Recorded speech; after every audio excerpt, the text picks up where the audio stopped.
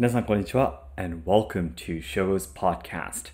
So today's story might make a little bit of maybe some of you a little bit uncomfortable. So I do want to warn you before I start talking. It is going to be something related to war, and it also is something that is related to people's death actually too. So if you are a person who really would feel uncomfortable with these topics, please avoid listening to today's podcast. You can stop listening to this right now. But it is something that I really do want to talk about because I personally do feel that it is important. Although it's something scary to talk about, it is something that as a Japanese person, I just can't put my eyes away and just ignore it. It is something that I have to, at some point, I guess, wanted to talk about and state my own opinions on. Now, I believe that the people who don't want to listen have now left, and the only people who are capable of listening are left now listening. So I'll start talking about what today's main topic is. So the other day, I received a DM, which unfortunately I had to delete because I was a little bit scared. If you're listening to this right now, I'm very sorry that I had to do that. There was a person sending me a whole bunch of pictures.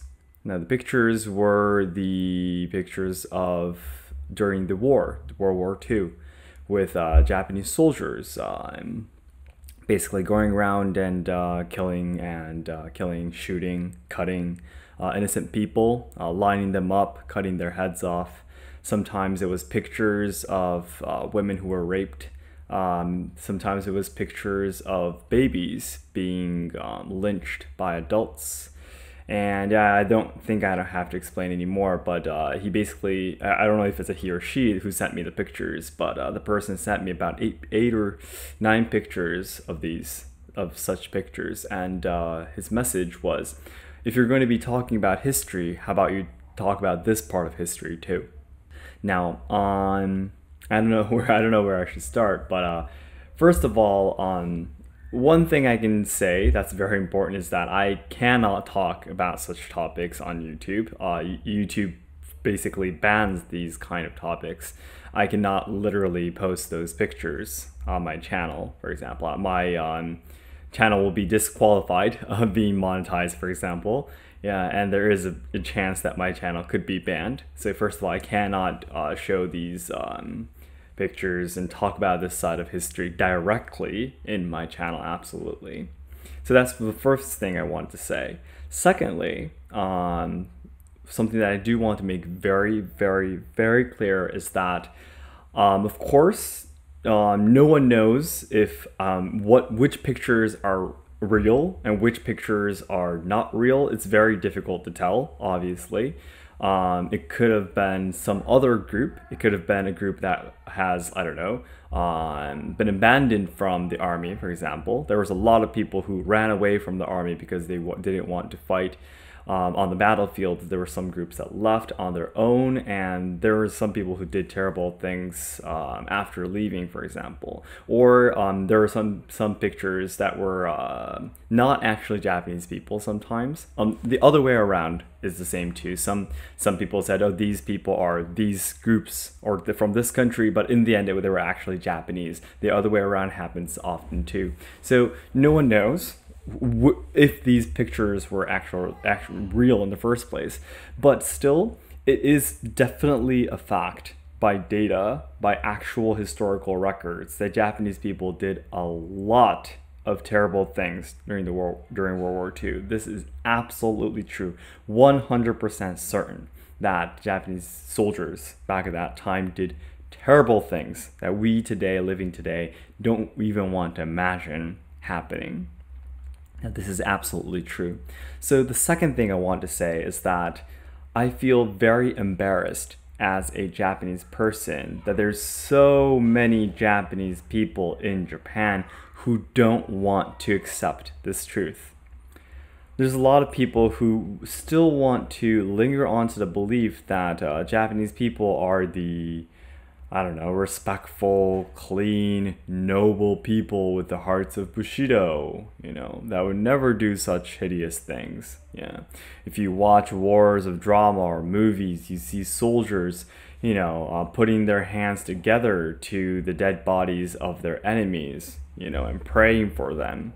Of course, that side might not be a lie, too. Of course, there might have been such people who would pray, for the people who they killed in the battle, because not everyone wanted to take part in war, right? And the people who actually get killed on the battlefield, those people tend to not have any right to make decisions on how to fight, where to go, and so on and so forth. So I'm pretty sure these people did exist too, but also at the same time a very, very big number of Japanese soldiers did much terrible things that were completely the opposite of what Japanese people are proud of, like whatever it is, Bushido or omotenashi, or stuff like that, hospitality.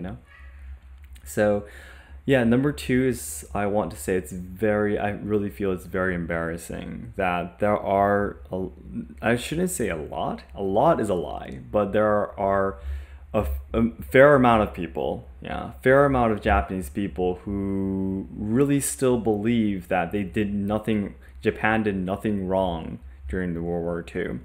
I mean, of course, there's a lot of different political beliefs, right, and historical beliefs too. So I personally feel, as a person, these kind of people who claim these things, that Japan did nothing wrong during the war period, these people tend to never have communicated with people overseas outside of Japan before, and that's the reason why they can say such things.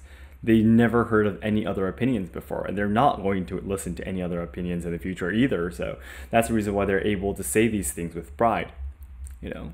But I am a person who have been communicating with people outside of Japan so many times. I've actually been communicating with people outside of Japan even more than Japanese people themselves, actually.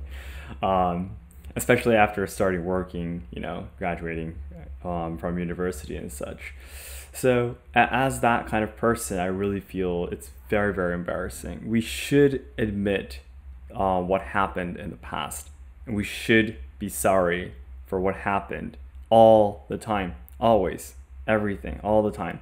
War, violence, from my point of view, there is no person who is correct.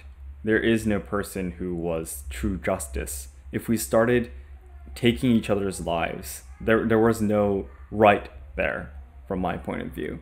So I'm not saying that one country should always constantly apologize. We should always look back in the past together as humans, and always reflect on the past, and always promise with each other that this is something that we should not be doing. Of course, it's very sad that war still does happen all over the world, but at least try to, And number 3, this is the last thing I wanted to talk about. So I am a person who believes that we should look back at the past, talk about the most hideous history, most hideous parts of history sometimes too. But at the same time, when we're going to be doing that, whenever we're going to be talking about history, we're going to have a conversation about it, it has to be for the future. Now, the person, I don't know what intention he or she had sending me these pictures to me. Maybe he wanted me to say, I'm very sorry for what happened, or I don't know what her intention was sending me these pictures. But one thing I can absolutely say is that it's basically the people living today, like our kids, like us, we had no power against the people who did these hideous things in the past. It could be, for example, the Sengoku War period. There were tons of samurai cutting necks off of people and taking to their bosses. Even Toyotomi Hideyoshi, for example, invaded Korea and killed so many people in Korea too, and took back parts of their bodies to Japan. That was terrible as well. Was there something that we could do about it, like a few hundred years ago? There's really nothing that the modern Japanese people could have done, right? We are born today and not in the past, obviously. Are we going to be constantly blaming people or groups of people who did something bad in the future? For example, I have a lot of friends from Germany. Are we going to continue to blame people living in Germany today for what happened in the past? So I don't think that we should just completely forget about the past as if nothing happened and not taking responsibility. That is not the right thing to do.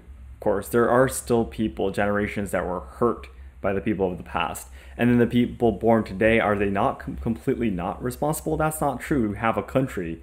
If we have a country, have a nation, the people living today are responsible. What I'm trying to say here is that if we're actually going to be having a conversation about the past, we need to do it for the future. What is the purpose of us picking up such the hideous past, the very vicious past, very scary past, the horror? If we're going to be bringing that back, it needs to be for the future. If it's a discussion of let's try our best, let's create a system so that this never happens again, that of course is completely understandable. But if we're going to be picking that up and throwing it at each other, because every country, almost every person, what should I say, not person, every nation in this planet throughout its history at some point it has done very cruel things to other humans. Yeah. And I believe there are no people from ancient, if you include ancient times, there are no nationalities, race, skin color that has done no harm, absolutely no violence to anything, to anyone before in history. That's impossible, right? So we need to all look back in history and try to have a conversation, and say, what happened? Well, what can we do to not make this happen anymore? Yeah. And of course, when we have this conversation, Japan is responsible for what happened during World War II. But constantly just blaming and attacking certain people because of such past, wherever you're cutting out and, putting it in front of their faces, which part of history, doesn't matter. I really think if we're going to have that kind of discussion, it really needs to be for us to build a brighter future. So then everyone, I always say the ultimate goal of my life is to make all Japan lovers' dreams come true. So I know that there's a lot of people studying Japanese, willing to come to Japan to travel, study, and work, and even train our traditional culture and such. However, I am very afraid that Japan can't make everyone's dreams come true in the future if we keep on going like this, because we are facing a lot of social problems, we are losing our traditional culture, and the younger generations who are supposed to be carrying on the good things about Japan are dying because of all the social issues being shoved against them. So I really want to dedicate my life to try to make Japan a better place. I want to try to solve the social problems, preserve and evolve traditional culture, and help out the younger generations so they can have a brighter future. And just like today's topic, by the way, guys, there's a lot of Japanese people who just wants to just put a lid over the things that they don't want to talk about. And it happens with everything. Again, Japan is living in a collectivist society, a groupist society, and the thing that you really don't want to do the most is to cause trouble and to cause conflict between people. There's so many people who just really wants to avoid talking about difficult topics in the first place and just believe that it doesn't even exist there. But that's not true. It does exist there. It exists there, including the history of the past, including the current social problems. And I just hated that people just avoid talking about it, as if it doesn't exist. But if you really want to make the future a better, if you want to build a better future, we can't avoid talking and discussing about these topics, right? So that's the reason why I'm always open and willing to talk about these things, yeah? And anyways, the nearest goal that I have right now to achieve my ultimate goal is to achieve 2 million subscribers by January 2023 on my main channel. So our likes and comments will help to boost my videos to new viewers who have never seen my videos before. So it'd be great if you can help me out. Yep.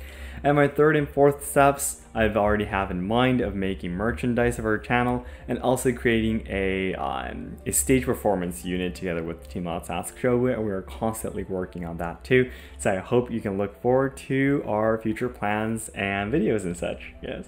Okay, everyone, thank you so much. And please let me know what you thought in the comments. I know this is a very, very complicated topic. And this is just, of course, as I always say, is my opinion. It's not correct or anything. So it'd be great if you could let me know about what you thought. Thank you so much for listening, everyone.